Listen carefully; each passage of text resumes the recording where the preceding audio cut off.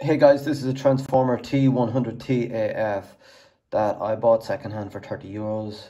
It was meant to come with a power adapter, but there's none with it, so the guy dropped the price by €10. So the battery is dead and I've no charger for it, so I can't really do anything without taking the back off it. So I'm gonna take the back off it, take a picture of the boards, see if we can inject voltage on it and see what's happening. This is the main board from that laptop, and when I took it out of the motherboard, the first thing I saw was a small bit of damage right here.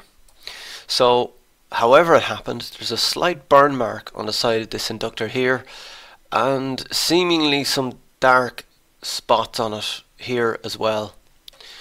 I did notice a small bit of liquid on certain parts of the board, but I didn't know if that was just because I collected it from a guy when it was really heavy rain and he had already had the back off it. So I wasn't sure about that, but there certainly was visible signs of something being wrong, if you want to put it like that. But as I said already, I don't have a charger for this, so how do I get voltage onto this board? Well, there's no circular coax DC jack like there is on a lot of the bigger laptops, so it's through a USB port or some other port that this is charged. So what I'm going to do is I'm going to look up the charger for this and just find out which port the voltage is meant to be coming in on. After a quick Google search, I found this. So this is an AC adapter charger for ASUS Transformer book T100, and as you can see, the model number I have is on this.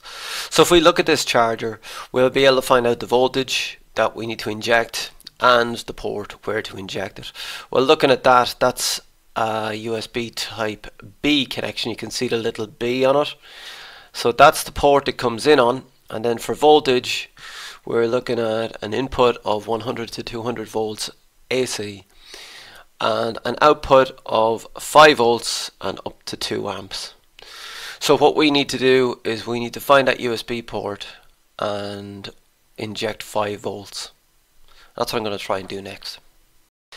So if we go back to our motherboard, we can see that our USB type B port is right here. So if I zoom in on that, we can see that there appears to be two 0 ohm resistors here close to where our USB port is. So I'm going to hazard a guess that this is the input pin right here. So you plug in your adapter, we've got our grounds here and here, and then this looks to me like where the voltage is coming onto the board. So what I'm going to do is I'm going to get my DC power supply, I'm going to inject 5 volts here and see what happens with the motherboard. Now, because I've seen some damage, or what looks like damage on the board, I'm going to be a little bit conservative when I'm injecting the voltage here. Now, we know the power adapter for this is 5 volts and 2 amps of current. However, I'm going to limit that to 500 milliamps just in case there is a short in the motherboard. So here's my DC power supply. We are going to connect the black wire to ground, which is just on the outside here. We're going to connect a red jumper wire to the point that I mentioned earlier on where the two 0 ohm resistors are, and on the voltage we're going to set 5 volts and the limit of current is going to be 0.5 amps or 500 milliamps. So we're going to inject that voltage and see what happens. Now, when I injected my 5 volts with a limit of 500 milliamps at this point, immediately, without me pressing a power button or doing anything to the laptop, this 500 milliamps immediately maxed out. And what I found was that the section of the board that I was looking at initially, this got really hot here. Just this section right here. So what I decided to do was the usual trick. Come on, you know at this stage. What did I do? Okay, well, I put it under the microscope. Turn on the power onto the board, put a little bit of alcohol here, or petrol, or flux, or whatever you want, and I took a video image of what happened on this section of the board. So let's get a look at that. So once again, I'm just about to inject 5 volts with a limit of 500 milliamps onto this board. This is the section that's getting warm, and I've just doused it in a small bit of lighter fluid. and hopefully that will flush out which component is getting hot and which component is short. So let's watch the video.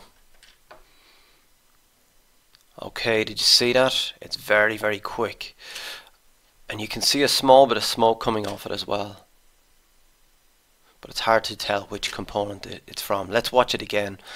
So this is just before injection, so I'm clicking play on it now, and we can see the injection of the voltage. See how quickly the lighter fluid disappears from this capacitor. So I'm going to make the call that that is our shorted component. When I put my hand, my finger down on it, because this is actually really, really tiny, I can put my finger down on it and I feel it getting warm, but my hands aren't small enough that I can distinguish whether it's this one, or this one. But looking at this video, this certainly seems to be the one that is clearing first. So I'm going to remove this from the board. So this bit is just a quick video of me with my hot air station and my tweezers from above. I hope you can see that. I'm grabbing both sides of that capacitor, heating it, trying to not knock off anything else, and eventually it comes off. So that is the capacitor removed. So with that capacitor removed from the board, I once again injected voltage, and this time I found when I connected my DC power supply that it was only drawing 40 milliamps this time. I'm not exactly sure what this is meant to be, but it's certainly not meant to be, you know, half an amp when it's not even powered on. So the short is gone. Now, after a period of time, that 40 milliamps went up to 400 milliamps, and I checked the battery at the connector over here, and I could see that it was getting up to 3.6 volts. So it looks like the short is gone and the battery is charging. Because previously when I'd measured this was down at 0 volts. So this is the current state of play with my Transformer T100TAF. I am still injecting power, so I'm injecting at 5 volts. Here's my ground. Here is the USB port where I'm injecting the positive. And it is currently drawing 200 milliamps. Now I tried to press the power on, but it won't power on right now. I think that's because the battery charge is too low. But I'm going to leave this here for a while, and I'm pretty confident that after an hour or so I'm going to be able to power this on and we'll have a working laptop. Now this laptop, as you saw, is pretty rough, so I just bought it for content for the channel really, because I had nothing else to work on. But that is the state of play with it. I'll power it on and see if it's worth giving to somebody. If it's not, I'll just bring it to the dump. So that's my video for this week. So in this video we showed how to power it up without the USB power adapter, and then how to remove the short. The short, I think, was caused by some liquid damage, so I don't think this is going to be a fault that you will find on the range of these laptops or anything like that. So it may not be useful to anybody else who, you know, has other issues with this. I think this damage was caused by water damage. But that's all I got for this week, guys. I'll be back with another video next week. Please leave your comments below and subscribe if you think there's anything here that you might find interesting in the future. Thanks for watching.